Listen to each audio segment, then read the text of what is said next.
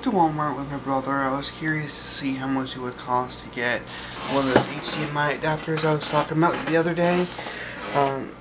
It's $17 just for the adapter plus tax. So I actually saved myself 15 bucks by ordering it on Amazon, and it came with free shipping. It didn't come today, but I'm hoping it comes tomorrow. It would be nice if I get it by the 4th of July, because I want to be able to play Metal Gear in high definition, especially since I already got my monitor set up. Hopefully it'll come in this week, hopefully tomorrow. So I'll see you guys tomorrow. So yeah, good night.